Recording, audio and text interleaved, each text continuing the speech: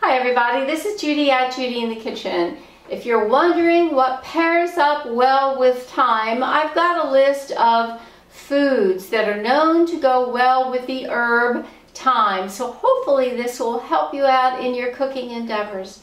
In the way of protein foods, including legumes, nuts, and seeds, we have beans in general, beef, chicken, eggs, fish, lamb, peas, pork, sesame seeds, tofu, and venison are all known to go well with thyme.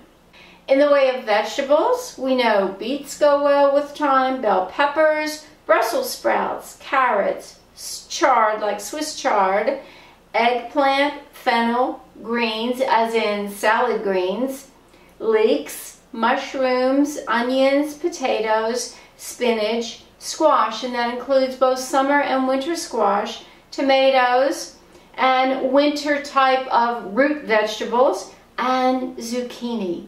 They all sound good.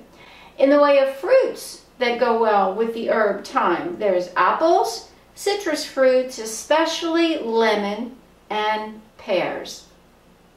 In the way of grains and grain products, we know corn goes well with it, as well as polenta, which is a corn product, and quinoa.